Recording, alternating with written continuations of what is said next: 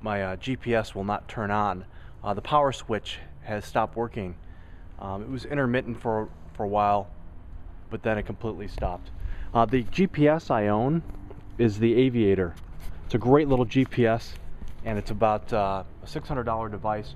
I bought it at EAA in 2008, and then brought it back last year in 2009 because it wasn't booting up properly, and it was actually turning off and on constantly during flight.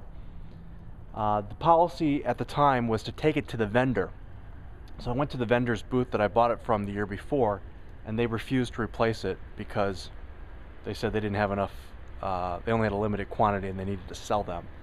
I went back to King and complained about their vendor not wanting to replace the device once it was broken. So they gave me this new one right there at the show.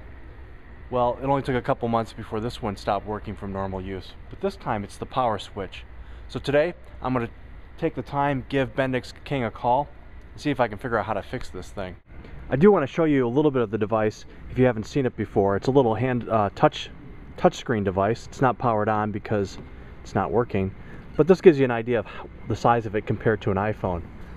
I think it's a wonderful device, and I think it's, at the time, it was the only popular touchscreen device available. So I just went inside and I tried to do the first step to get the device fixed under warranty. So I went to Bendix King's website, went to the warranty section, and it made me log in. Now I've had all kinds of hell with Bendix King and Honeywell, their parent company, trying to get my ID set up with them. Many phone calls, and that's why really I haven't gotten this thing fixed, just because I can't functionally use their website. So they did have errors and issues. It appears to be working pretty well now. So I was able to find out what my user ID is because I haven't logged in a while. And then I was able to tell me my password. So now I'm able to log in. But what's funny about it is when I clicked on the warranty page, it told me that I didn't have that error, don't have access, log in. I log in, and then it still tells me that I'm not authorized or have permission to the warranty section. So pain in the ass number one with Bendix King.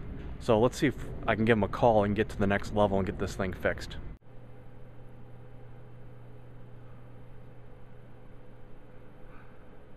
Well, I just found on their website that you actually have to call the vendor that you bought the device from to get warranty service. So I'm going to see if I can find the receipt, because I actually don't remember the name of which major reseller I was using at Oshkosh to buy the device.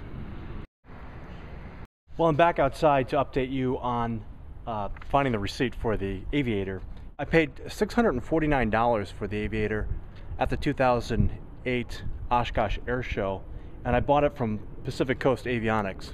So as much as they gave me grief about warranty repair on the last one, they did give me a good deal on a WeatherWorks box to use for weather with the AV8OR. So let's see how they are on this warranty repair. I'll give them a call.